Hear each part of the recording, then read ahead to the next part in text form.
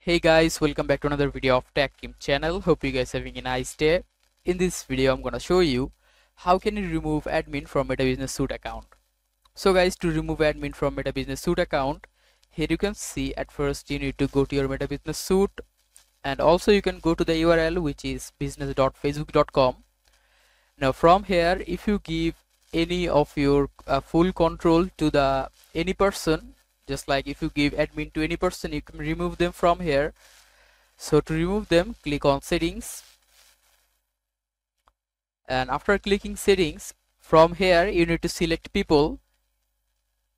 Just select people, and after that you can see here the full control or all of your admins are here. Just click on this three dot beside here, the person you want to remove, and just click on this remove from business portfolio, and after that you can simply see this remove. If you click on remove, the person will be removed from admin.